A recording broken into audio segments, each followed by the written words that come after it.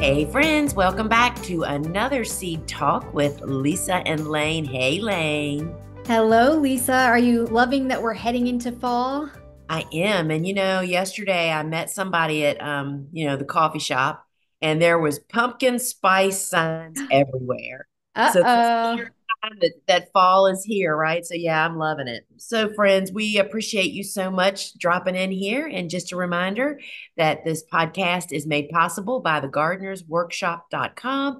And when you find yourself in the need of gardening tools, seeds, supplies, books, online courses. If you need any kind of direction, we are here to help and support you. And you can find all that over at thegardenersworkshop.com. So, Layne, what's up today? All right, so today is going to be the final installment of this Troubles series that we've been doing all September. So we've been addressing all sorts of different cool flower troubles, from timing to germination to seedling issues.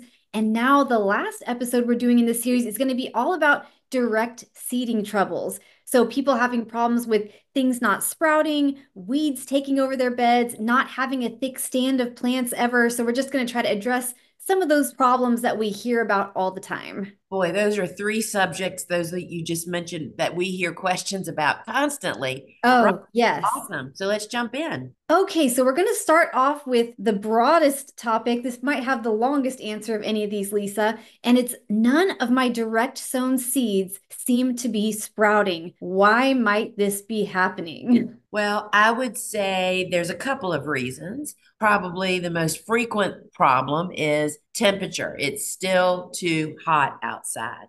So often, we're also excited to get our seeds in the ground so we don't miss our window, but yet it's still 85 and 90 degrees sometimes, or even 80 degrees. And truly cool season hardy annuals just are not going to break dormancy and sprout during those conditions. And I especially would be suspicious of that if you have multiple different types of seeds that aren't sprouting, right? That's almost always a sign that there's something going wrong in the environment. The other thing I would think of, particularly if you didn't think about this, is did the seed get covered with soil when it shouldn't have, or vice versa? Yes. Literally, I carry my my cool flower book to the garden when I'm direct sowing because I don't memorize that stuff either. I look on every single, I have the book open to that page and it tells you right in there. Or if you're buying your seeds from us, our seed packets say that. So that's just information that you just need to look before you sow the seed.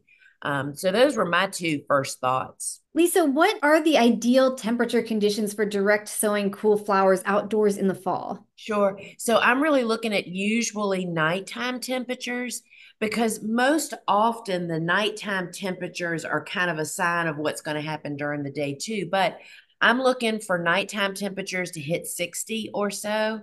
And that's much later than now. I mean, so you really, and you can't guess. You need to look at a weather app and see I'm literally right now looking at the weather app and nighttime temperatures are still, we're 65, 67, 66, 66.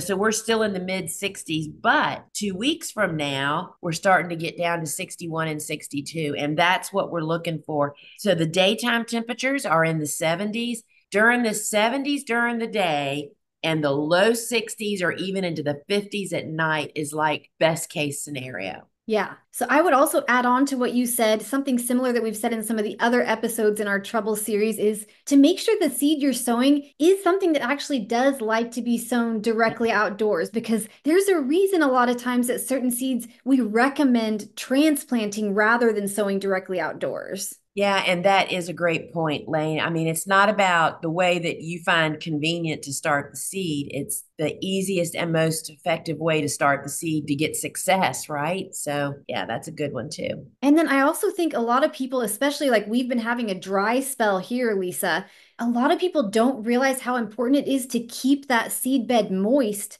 Yes. during the entire germination process. Can you talk about that and how frequently in your conditions with your soil, how often you tend to water your direct seeded beds after sowing them? Sure. So it totally depends on what the weather is doing, right? But, Dave Dowling, and Dave has kind of trained me in this now, especially over the last few years with such sporadic weather. He says that direct sown beds should be watered every single day until they're sprouting and up, because all it takes is dry conditions to dry that out, and literally it'll stop the seed's progress of sprouting, and it can actually cause it to abort, if it gets totally dried out. So that's what my motto is now.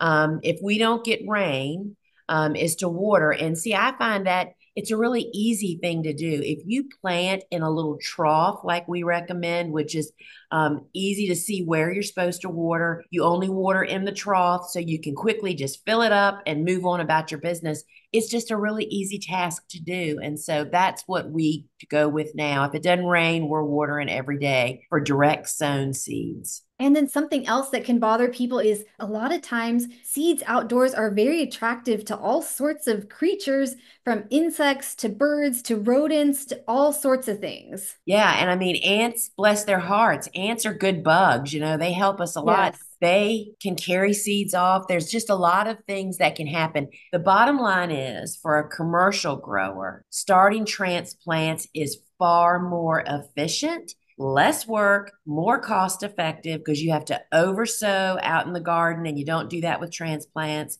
So yeah, my first choice is always, if I can start it inside, we start it inside.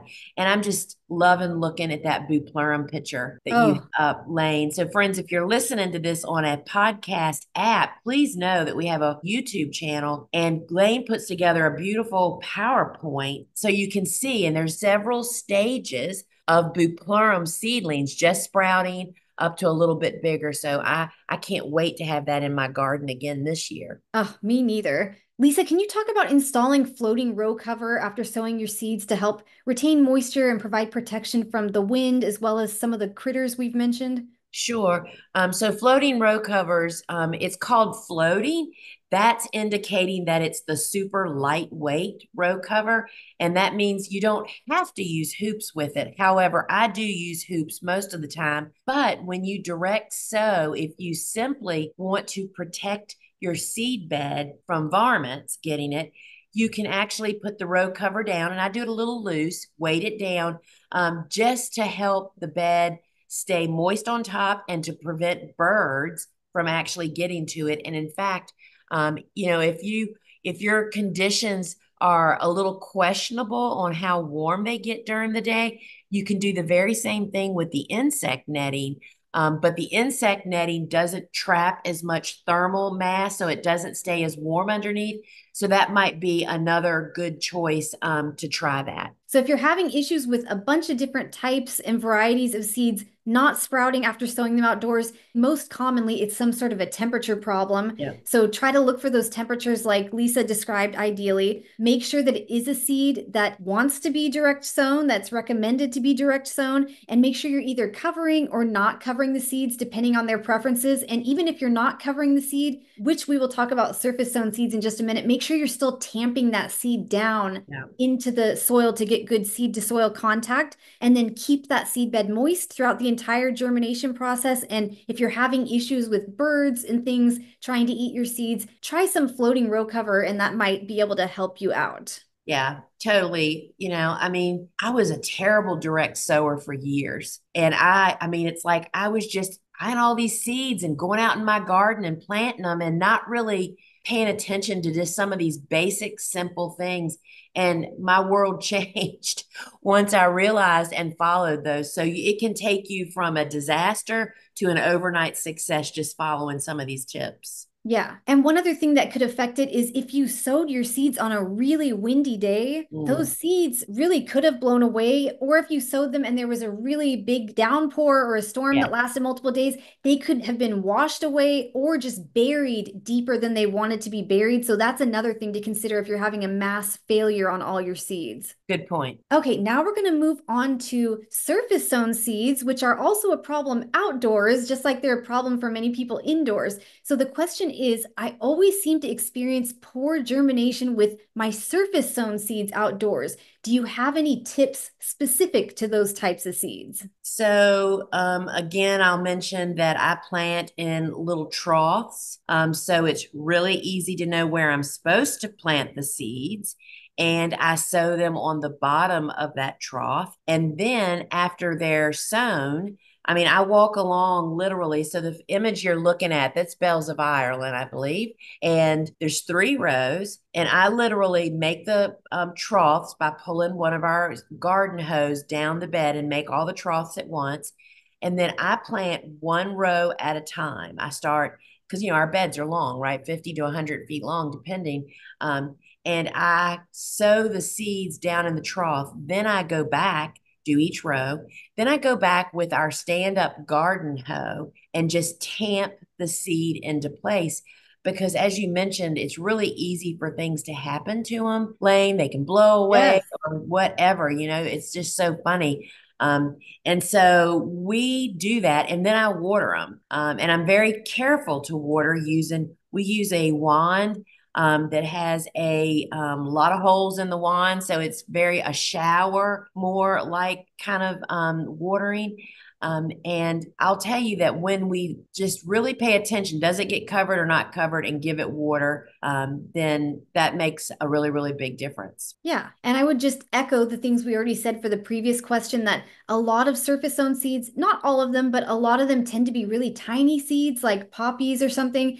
And those can very easily get blown away if you're sowing on a windy day. They can get flooded and covered unintentionally if you're watering a little too heavily. And that's another reason you may want to with surface sown seeds. We're going to talk about over sowing a little bit later, but if you do tend to have a struggle with surface sown seeds, you might want to consider sowing them just a little more heavily. And Layne, what you just said before that, I want to just mention that you cannot look at the size of a seed to learn which way it needs. Because, for instance, Right. of Ireland looks like little pea gravel. It's a Yes. rocky looking and it's surface sown. Yet Buplurum is a smallish seed, and it needs darkness. So you have to look it up. That's why I'm telling you, I carry my book literally out to the garden, and I recommend you do the same. Yeah. And floating row cover can again be very helpful for surface sown seeds because it not only helps to retain moisture, but it also helps to prevent wind from just blowing the seeds away. Yes. All right, on to another popular question. Weeds seem to overtake my direct seeded beds. How can I prevent this from happening? What are some of the things you tend to do, Lisa, that help to prevent those weeds from taking over the entire bed? Sure. So I lived that life for many years until I figured it out.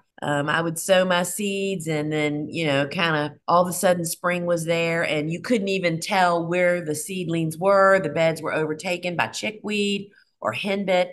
So, my method of madness on direct sowing, we typically plant into 30-inch wide beds. I normally plant annuals, most of our annuals, 4 rows in a bed. Well, when I'm direct sowing, I only put 3 rows in a bed.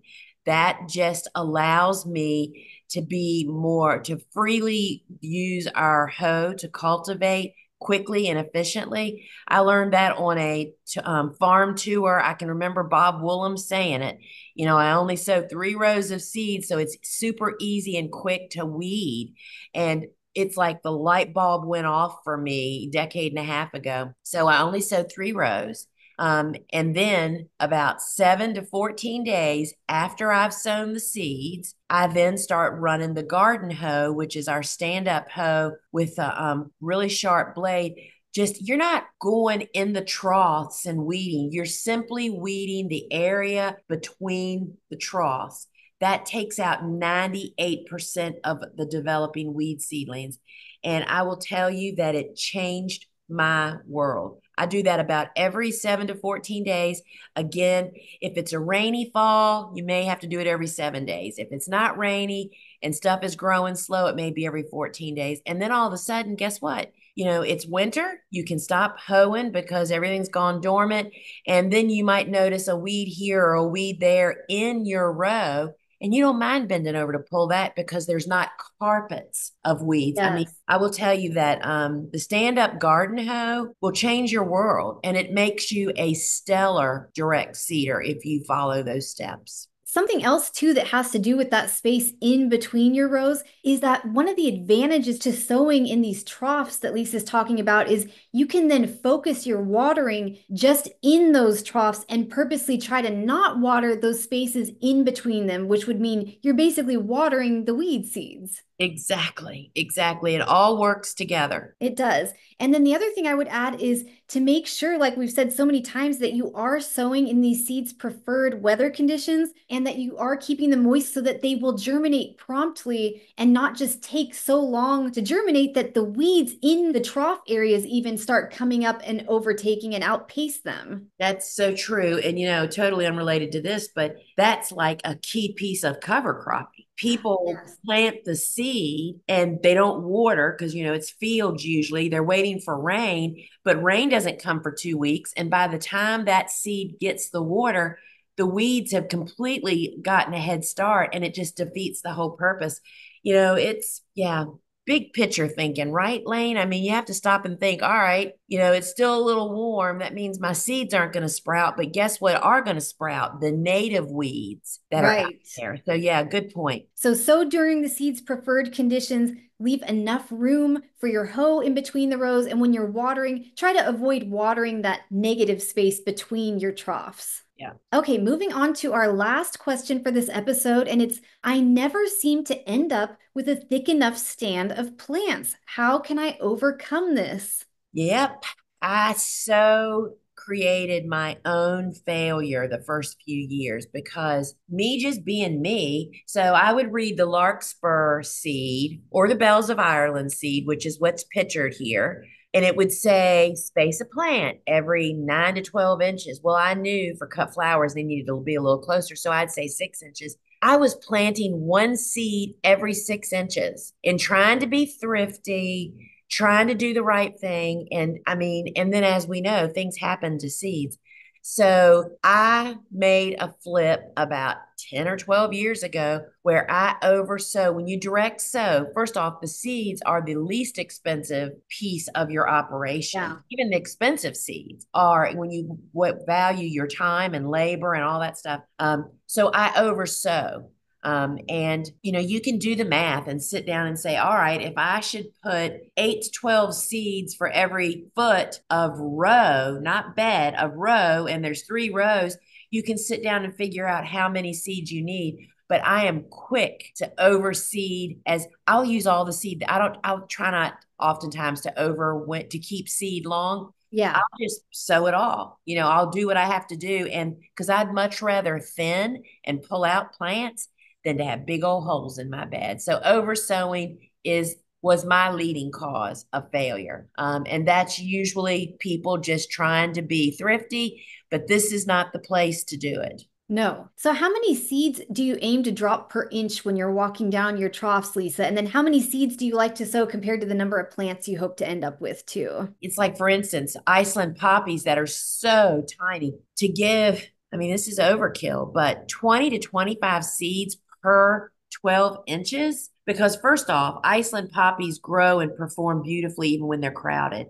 And they're Right. tough to get to germinate. So I would rather have more than I need and thin them if I feel so led. But for a larger seed, which you just seem to have more success getting it to sprout out in the garden like bells, 8 to 12 seeds per foot of row, because you can sit down and do the math. And, if you're a flower farmer, you buy the 20,000 seeds and pay $60 or whatever it is. Because let me tell you, $60. 3 bunches of bells of Ireland to a florist is just 3 bunches out of all those seeds is going to Yeah. pay for the seed. I mean, that's the way I look at everything is, all right, how many more of this do I have to I want to buy a piece of equipment, all right, how many more subscriptions would I have to sell to pay for that? And that's the way the seed becomes very inexpensive, no matter how much it costs when you consider those things as a flower farmer. So I definitely think over sowing is the best tip here. So Yeah. go based on the guidelines that Lisa just gave. And the other tip I would say is